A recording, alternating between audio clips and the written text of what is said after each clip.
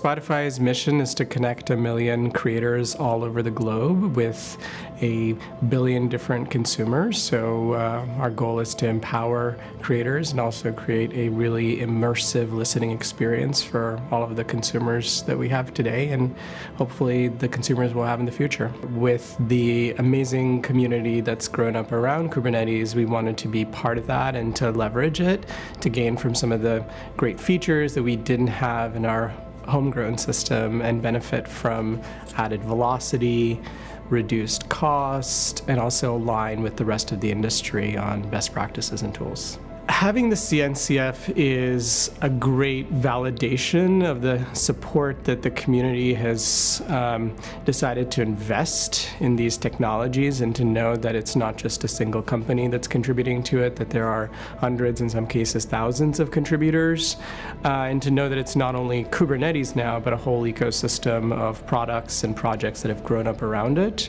And just really excited to see what comes next in the next few years for CNCF. A small percentage of our fleet has been migrated to Kubernetes, and some of the things that we've heard from our customers are that they have less of a need to focus on manual capacity provisioning, which is great, and more time to focus on delivering features for Spotify. So that's been a really key factor for us. We also think that the utilization that we can get with Kubernetes bin packing is a significant win for us going forward.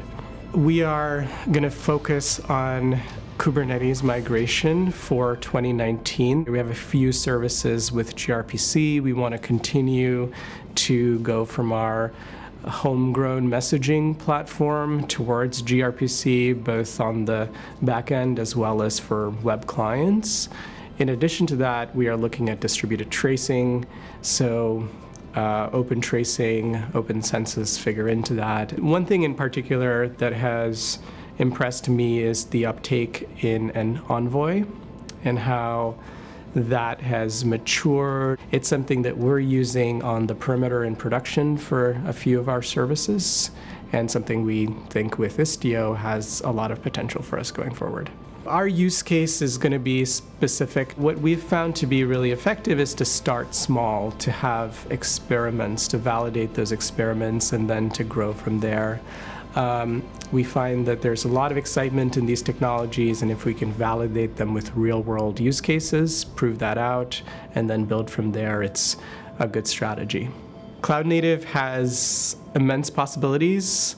We're all developers, and if we can actually get into it, we can level up all those possibilities even further.